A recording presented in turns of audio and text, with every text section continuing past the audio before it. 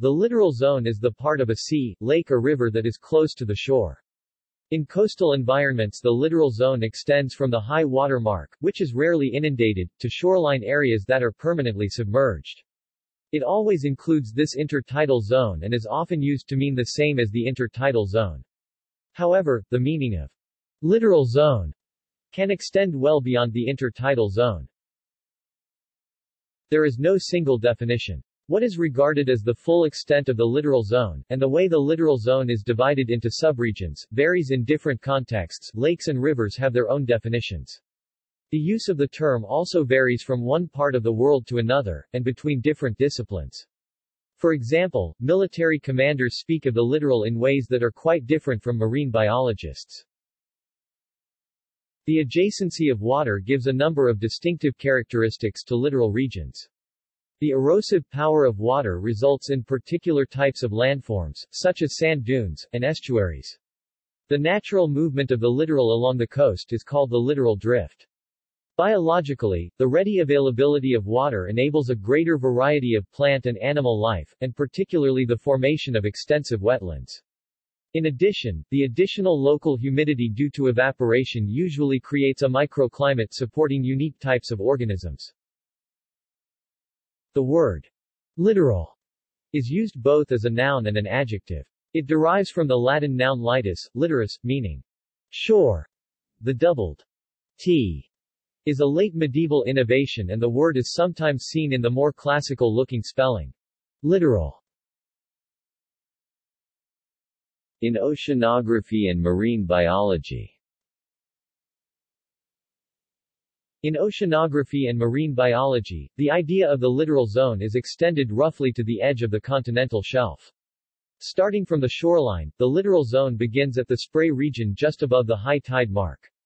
From here, it moves to the intertidal region between the high and low water marks, and then out as far as the edge of the continental shelf. These three subregions are called, in order, the supralittoral zone, the eulittoral zone and the sublittoral zone. Supralittoral zone.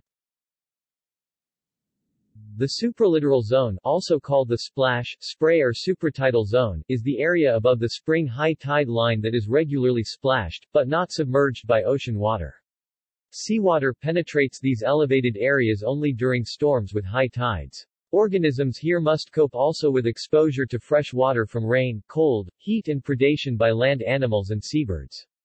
At the top of this area, patches of dark lichens can appear as crusts on rocks. Some types of periwinkles, Neridiidae and detritus-feeding isopoda commonly inhabit the lower supralittoral. Eulittoral zone. The eulittoral zone, also called the midlittoral or mediolittoral zone, is the intertidal zone also known as the foreshore. It extends from the spring high tide line, which is rarely inundated, to the spring low tide line, which is rarely not inundated. The wave action and turbulence of recurring tides shapes and reforms cliffs, gaps, and caves, offering a huge range of habitats for sedentary organisms.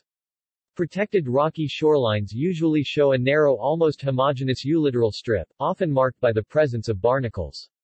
Exposed sites show a wider extension and are often divided into further zones. For more on this, see intertidal ecology. Sublittoral zone. The sublittoral zone starts immediately below the eulittoral zone. This zone is permanently covered with seawater and is approximately equivalent to the neritic zone.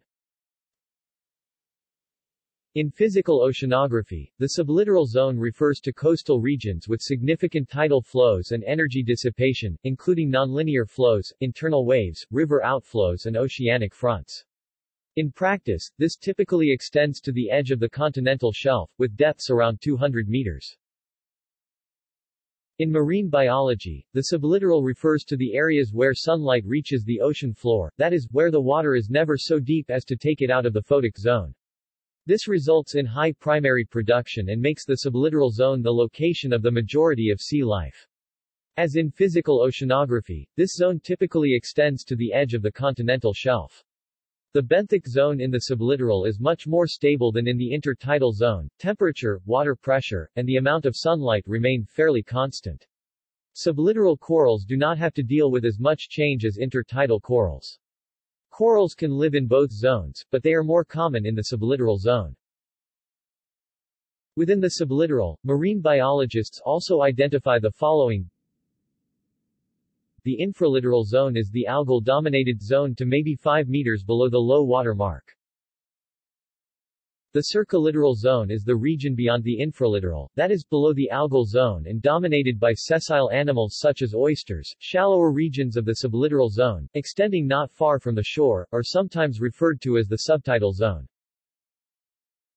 In freshwater ecosystems. In freshwater situations, littoral zones occur on the edge of large lakes and rivers, often with extensive areas of wetland. Hence, they are sometimes referred to as fringing wetlands. Here, the effects of tides are minimal, so other definitions of littoral are used. For example, the Minnesota Department of Natural Resources defines littoral as that portion of the lake that is less than 15 feet in depth. The littoral zone may form a narrow or broad fringing wetland, with extensive areas of aquatic plants sorted by their tolerance to different water depths. Typically, 4 zones are recognized, from higher to lower on the shore: wooded wetland, wet meadow, marsh and aquatic vegetation. The relative areas of these 4 types depends not only on the profile of the shoreline, but upon past water levels. The area of wet meadow is particularly dependent upon past water levels. In general, the area of wet meadows along lakes and rivers increases with natural water level fluctuations. Many of the animals in lakes and rivers are dependent upon the wetlands of littoral zones, since the rooted plants provide habitat and food.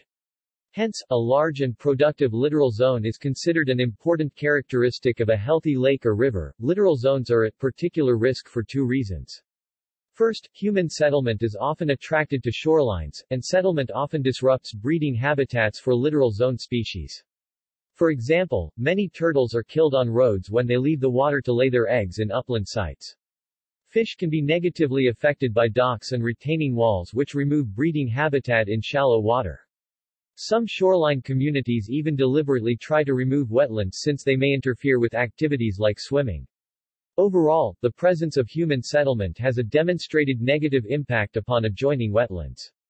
An equally serious problem is the tendency to stabilize lake or river levels with dams. Dams remove the spring flood which carries nutrients into littoral zones, and reduces the natural fluctuation of water levels upon which many wetland plants and animals depend. Hence, over time, dams can reduce the area of wetland from a broad littoral zone to a narrow band of vegetation. Marshes and wet meadows are at particular risk. Other definitions. For the purposes of naval operations, the United States Navy divides the littoral zone in the ways shown on the diagram at the top of this article. The United States Army Corps of Engineers and Environmental Protection Agency have their own definitions, and these have legal implications. See also. Notes. References.